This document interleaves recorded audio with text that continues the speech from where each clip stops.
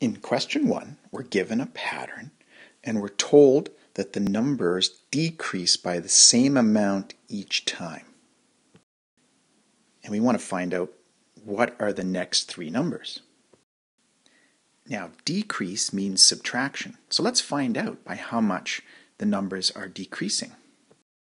So we can take the first number, 81, and subtract the next number, 72.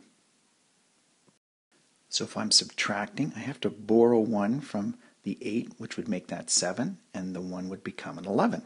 So 11 minus 2 would be 9. And then 7 minus 7 is 0, so the answer is 9. You can verify the answer by taking the 9 and adding it now to 72 to see if you get to 81. And we do. Now let's see if the pattern holds for the next two numbers. We can take 72 and subtract 63. Once again, I got to borrow from the 7 to get a 6, and that becomes, the 2 becomes a 12. 12 minus 3 is 9.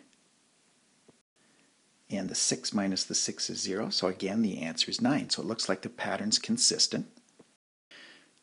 So the pattern is take the number, subtract 9 to get the next number. Subtract 9 to get this number. So what I got to do is take 63 here, subtract 9, and that should give me the next number. So let's go ahead and do that. 63 minus 9. Again, I got to borrow. That becomes a 5, and that becomes a 13. So 13 minus 9 will be 4. And then 5 minus 0 here would be 5. So the next number would be 54. And I can write that in here, 54. Okay, let's keep going. Well, the next number would be, again, subtracting 9 to follow the pattern. Borrow from here, that becomes a 14.